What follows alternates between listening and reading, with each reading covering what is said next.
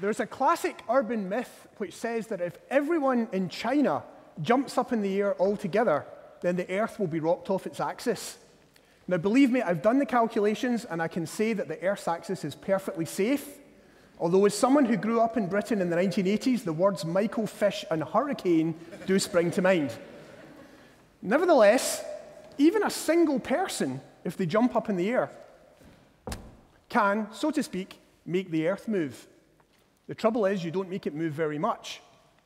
So let's suppose we could make a measurement, not so much of a jumping scientist shaking the Earth, but a measurement so precise that it could tell us something about the change in the shape of space itself produced by an exploding star halfway across the galaxy. That really does sound like science fiction, but in fact, such a machine already exists. It's called a laser interferometer, and it's one of the most sophisticated scientific instruments we've ever built. And in a few years' time, we're confident it's going to open up for us a whole new way of looking at the universe called gravitational wave astronomy. Now, gravitational waves are not the same thing as light. They're not part of the spectrum of light that we call the electromagnetic spectrum, stretching all the way from radio waves to gamma rays. We've already got lots of different types of light, and over the last 60 years or so, we've got really rather good at probing the universe with all those different kinds of light. Whether it's building a giant radio telescope on the surface or putting a gamma ray observatory out in space, we've used these different windows in the cosmos to tell us some quite amazing things about how our universe works. We've probed the birth and the death of stars, we've explored the hearts of galaxies, we've even started to find planets like the Earth going round other stars. But the gravitational wave spectrum will be completely different. It will give us a window in the universe into some of the most violent and energetic events in the cosmos. Exploding stars, colliding black holes, maybe even the Big Bang itself. Now, what will we learn from the gravitational wave window on the universe? Well, maybe the most exciting thing is the things we don't know about yet, the so-called unknown unknowns, the things that we don't even know we don't know yet. It's going to take a few more years, but we're almost there. Now, before we talk about gravitational waves, let's have a think about gravity. There's another urban myth, which I'm sure everyone has heard of, the one about the apple falling on Isaac Newton's head. Now, I'm not really sure if there was any genuine fruit involved in that, but wherever he got his inspiration from, Newton came up with a very clever idea, because he worked out that he could use the same physical law to describe both an apple falling from a tree or the moon orbiting the Earth. And he called this his universal law of gravity. And it basically says that everything in the cosmos attracts everything else. It's a beautiful theory, and it's also very practically useful. It lets us do all sorts of useful things in our modern world, and has done for more than 300 years. It lets us fly aircraft halfway around the world. It lets us fly a rocket to the moon and back. But there is a problem with Newton's law of gravity, a philosophical problem. On a very fundamental level, it doesn't really make sense, because Newton says there's a force between the Earth and the moon, say. Well, how does the moon know it's supposed to orbit the Earth? How does the force actually get from the Earth to the moon? This was a problem which no less than Albert Einstein puzzled over in the early years of the 20th century. And Einstein came up with a truly remarkable answer. Now, Albert Einstein was probably the first celebrity scientist. Even though he died in 1955, in 1999, the editors of Time magazine voted him the person of the 20th century. Although I should mention that there was a public vote on the website, and they went for Elvis Presley. Now, I'm as big a fan of the King's music as anyone, but I still have to go with the editor's decision here. In fact, I even have my own action figure of Einstein in the university. So what exactly did Einstein do if he was the person of the 20th century? Well, what he did was make us rethink what gravity really is. In Einstein's picture, gravity isn't so much a force between the Earth and the moon, or apples and trees. Instead, it was a curving or a bending of space and time themselves. So a good metaphor here is to think of the Earth sitting on a stretched sheet of rubber, like a trampoline. The mass of the Earth, the very great mass of the Earth, will bend that rubber sheet a lot. And then you don't really need to have the moon anymore feeling a force reaching out from the Earth. The moon just follows the natural curves and bends of space and time around the Earth. In fact, Einstein also said that we should no longer really think of space and time as separate things, so you hear people talk about the fabric of space-time. What Einstein said was that gravity is a curving, a bending of space-time. Or as another physicist, John Wheeler, put it rather neatly, space-time tells matter how to move, and matter tells space-time how to curve. Now, all that sounds very grand and fundamental about the nature of the universe, but it's got a lot of practical applications as well. Down here on the Earth, in the Earth's feeble gravity, there's a very remarkable prediction of Einstein's theory, which you probably have never noticed before. Did you know, for example, that clocks run more slowly on the surface of the Earth than high above the Earth, because the gravitational field is stronger? You might remember that scene in the movie Mission Impossible Ghost Protocol when Tom Cruise is scaling the Burj Al Khalifa, the world's tallest building. But even when he was 800 meters above the ground, Tom's watch, I'm sure he was too busy to notice, but Tom's watch would only be running a few billionths of a second faster than it would have done down at ground level. So what's a few billionths of a second between friends? Well, that's actually enough to make a difference to the global positioning system.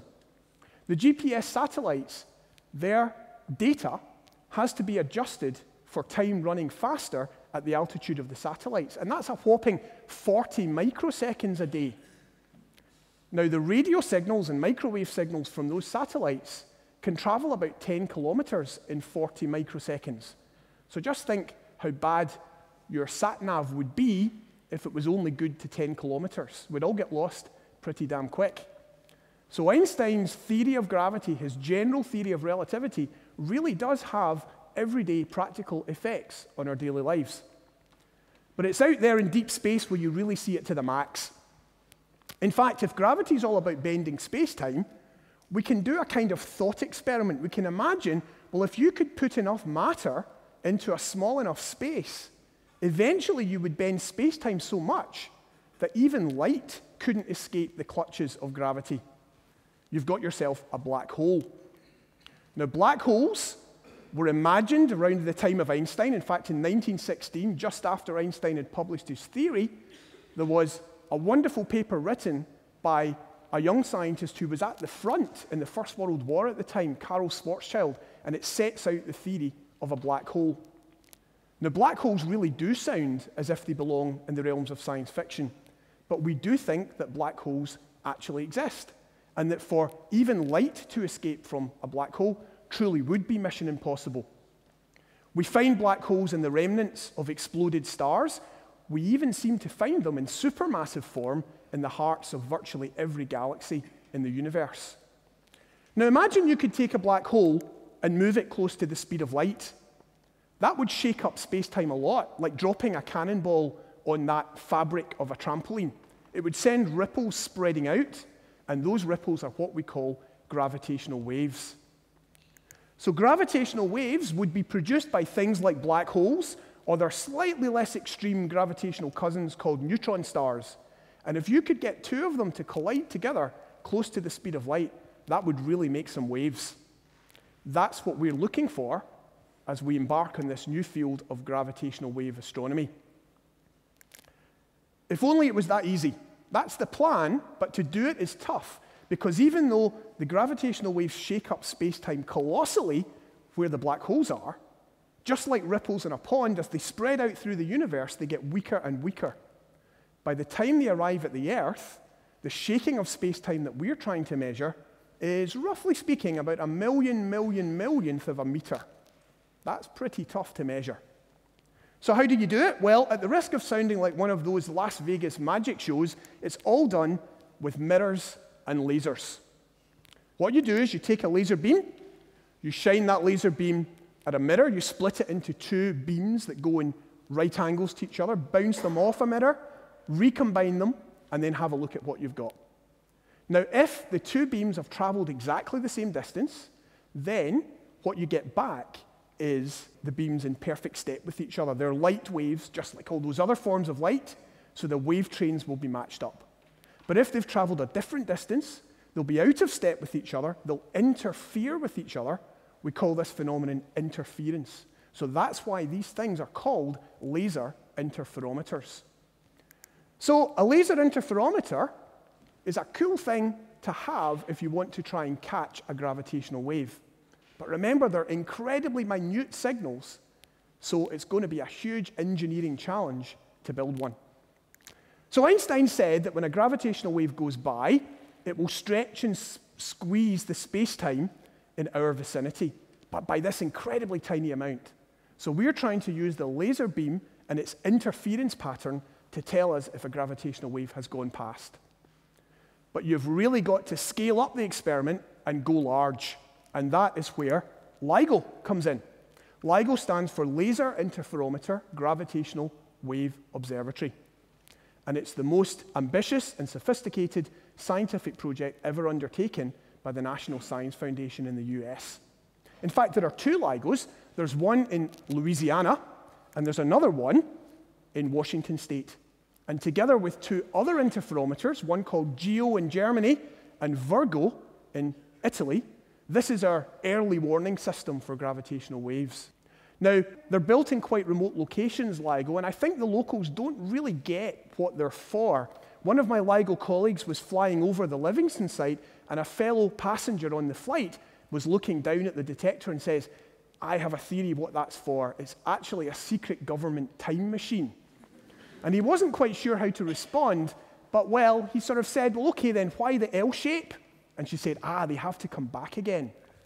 Now, time travel really is science fiction, but finding gravitational waves, we very much hope in a few years' time will be science fact. Now, it is tough. All of those tiny, tiny effects we're trying to measure could be swamped by the local effects of disturbances from shaking the ground, not because of out there in the universe, but because of very much more mundane phenomena here on Earth. So what you've got to do is put your mirrors on very complex suspension systems that push against the limits of materials technology. And even the buffeting of the air on the laser beam could swamp our signal, so we have to send the lasers back and forth in the most ultra-high vacuum system anywhere on Earth, only 1/1,000,000th of the atmospheric pressure that we're breathing here today. So put all that together, spend a few $100 million, and hopefully what you're going to find is some gravitational waves. But it takes a lot of scientists to do it. So at Glasgow, we're part of the LIGO scientific collaboration, more than 900 scientists and engineers around the world looking for gravitational waves. Now, we haven't found any yet, but having multiple detectors, it's not just a buy one, get one free. It's because if you detect a signal in both detectors, both LIGO detectors, that helps to convince you you've really got something. And if you see it in Virgo and GEO as well, all the better. So very soon, we're going to have a global network of advanced detectors because the LIGOs aren't quite sensitive enough to do the job yet. But we're giving them more heavy mirrors, more powerful lasers, better suspension systems. And we expect by about 2016 that we'll have a network of advanced gravitational wave interferometers looking for gravitational waves. Now, how long will we have to wait to get a signal? We don't really know, but based on what we do know, we don't think it should be more than a few months. In fact, at a conference last year, a group of us in Poland tried to come up with a figure, a date, of when we expect to see one. Now, our tongues were a little bit in our cheeks when we predicted the date of January 1st, 2017. I did point out there probably wouldn't be very many people at work in Glasgow that day. However, gravitational waves are coming. We stand on the brink of opening this new window in the universe, and it's a very exciting time to be an astrophysicist. Thank you very much.